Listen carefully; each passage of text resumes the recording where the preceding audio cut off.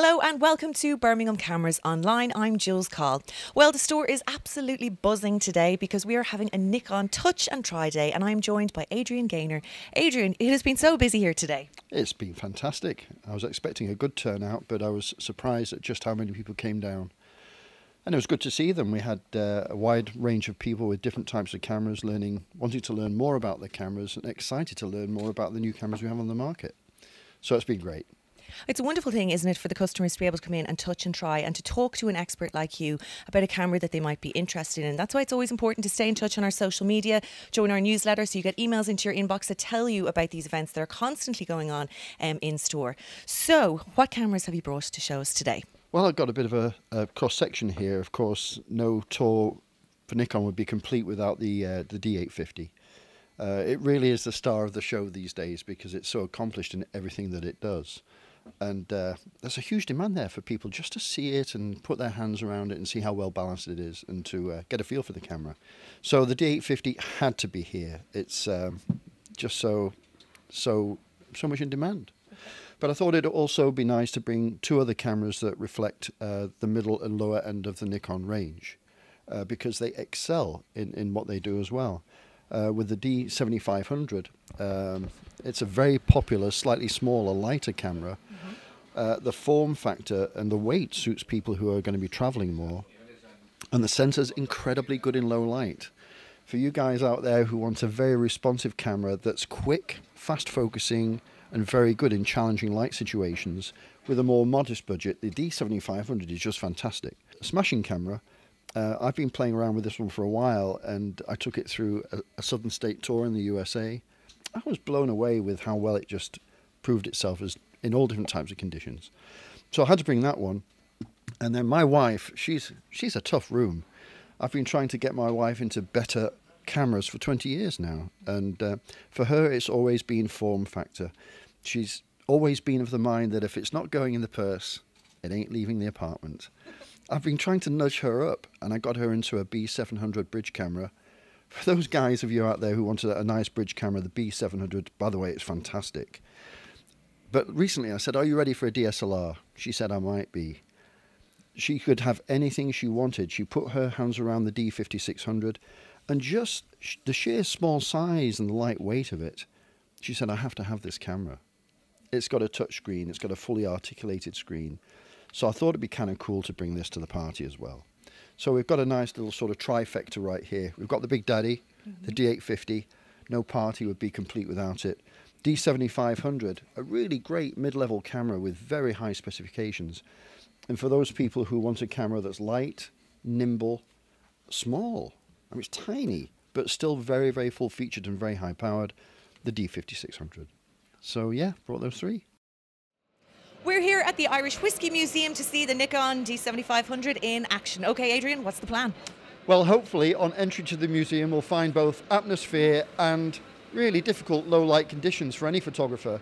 Should be a piece of cake for this baby, the D7500. And in a lot of those shooting situations I'll be using the live view. But I'd like to mention that, of course, when possible, for you guys at home, try to use the viewfinder because you'll create better posture, and as a result you'll be able to use slower shutter speeds to your advantage and still keep the camera a bit steadier. But there are those situations where you need to reach or you need certain angles. That live view is just great. But you know, when you can use the viewfinder. Fantastic. Let's go in and do some shots. Whiskey shots and photo shots.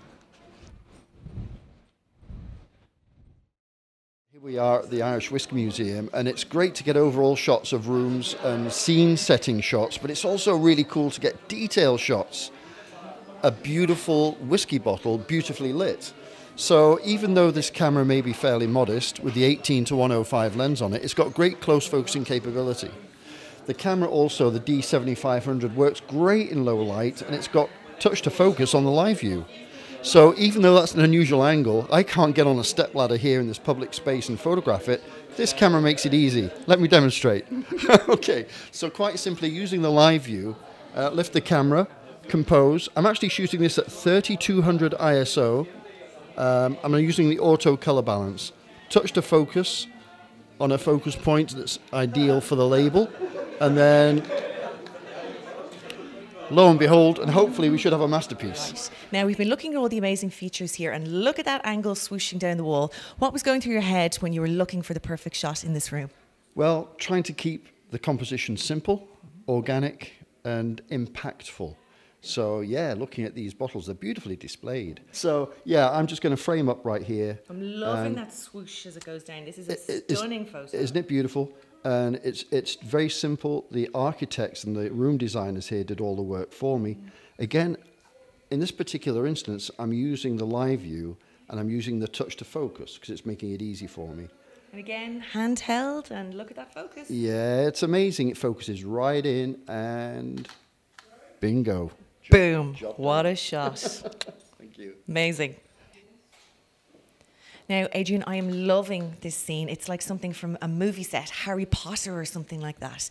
What are you thinking now with the Nikon D7500, a low light situation? How are you capturing that shot?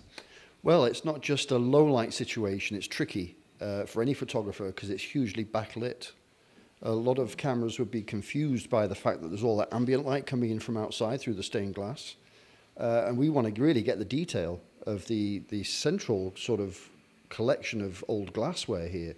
So again, no problem for the D7500. Actually, let the camera do its thing. Okay. It'll focus fast. And again, we're handheld and that focus? We're handheld. I've got 60th of a second at 3200 ISO, spot metering, and get the composition right.